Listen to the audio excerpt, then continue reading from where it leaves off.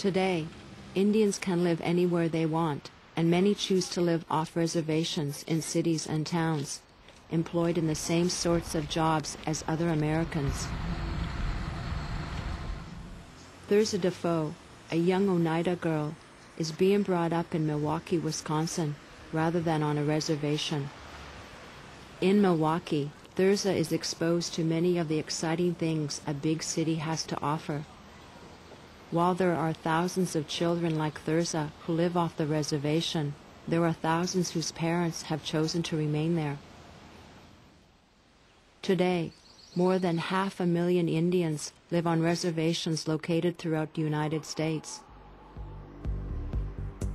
Life here is much better than it used to be, and in some ways is similar to life anywhere else. Indians drive cars and live in modern dwellings like other Americans. They dress in modern clothing. They shop in stores.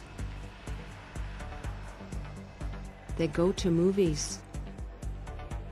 Many attend Christian churches.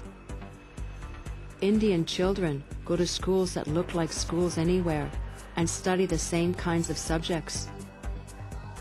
They play the same sorts of games and enjoy the same things as other American children. While reservation life is a lot like life anywhere else, there are some big differences. Unemployment is still very high.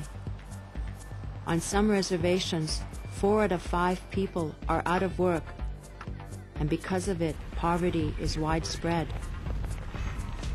Some Indians, like these along the northwest coast, are fortunate to find seasonal employment in the fishing industry. This work pays a lot, but it's dangerous and only lasts for a few weeks in the summer, when the ocean salmon return to their spawning grounds. Some Native Americans are able to make modest incomes by making a variety of crafts that are sold to tourists. In the upper Great Lakes, Indians strip the bark from birch trees, which can be used to make a variety of items that can be sold in gift shops. On the plains, Indians are known for their work in porcupine quill work, which consists of wrapping dyed porcupine quills around sections of deer hide to create colorful items like these wrist cuffs and barrettes. Some plains men use pipestone to carve pipe bowls that are similar in style to bowls that have been carved for hundreds of years. Haida carvers of the northwest coast can earn thousands of dollars for beautiful sculptures carved out of argillite, a black stone found in their area. This is the sculpture of a raven. Other northwest coast tribes are famous for their carvings in wood, like this shaman's rattle. It is similar to those that have been carved for countless generations.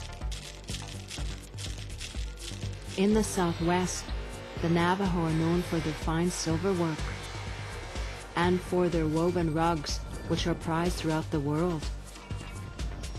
And some Indian artists have taken beadwork to new artistic levels. But only a relatively few Indians have the necessary skill and talent to make a living out of crafts, and unemployment remains very high.